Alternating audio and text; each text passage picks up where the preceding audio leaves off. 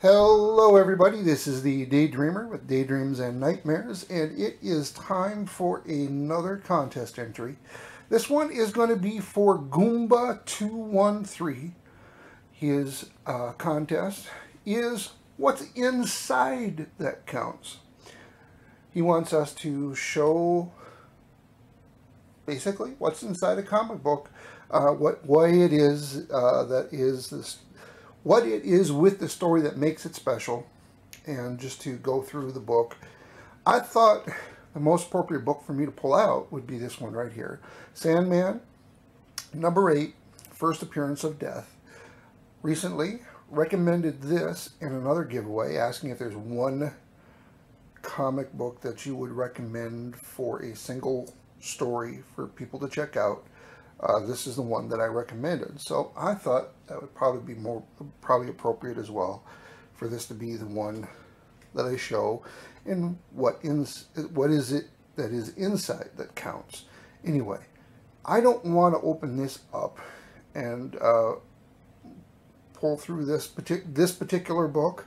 I'm just showing this to show the cover. What I do have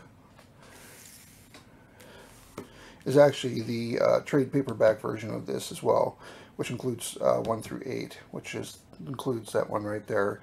But thought I'd show off the cover there, because then I can flip through this here, and I can actually show off the story here, which is actually called The Sound of Her Wings. And I'm really a big fan of this particular story, because we're talking about two godlike creatures. They're called the Endless. You have Sandman, Morpheus, Dream, whichever version of the name you want to call him, as the Lord of Dreams and stories and tales and nightmares as well. One of the characters in here, and then he spends some time during his day while sitting at the park having a conversation with his sister, who shows up as Death.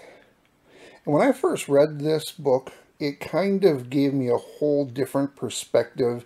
Everybody thinks of the Grim Reaper and the Sigh, and that as the vision of death. And to have some girl show up that is actually more of a goth, emo, punk, whatever you want to call her at the time, showing up as Death and sitting down and having a conversation with her brother about his bad day. And actually, it's kind of also a look at the day in the life of Death as well.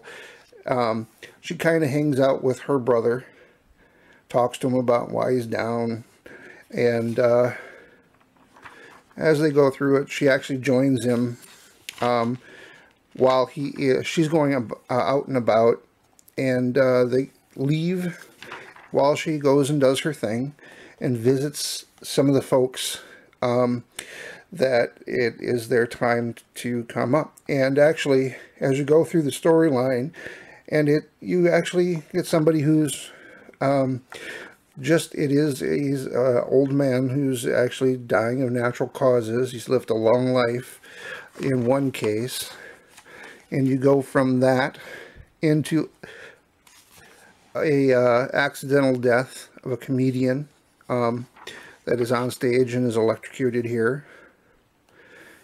And you go and check out actually the infant crib death as well. Actually, the baby talks to her and has is that all the life I get to live? And as Dream is actually going through the day and realizing that these people are afraid of death, the idea of dying, but they seem to go calmly with her as they go through. And he kind of comes finally to the conclusion that he's, you know, it's, oh, and actually we go back to where we started here. This young kid that was at the park where they started is actually one of her first stops, but actually she's coming back, and he was actually in an accident. But it comes to the actual end here where Dream is kind of in a better mood. He is kind of a brooding, dark character to begin with, but after spending the day with his sister, he actually, you know, feels better and is ready to get back to work, back to World of Dreams.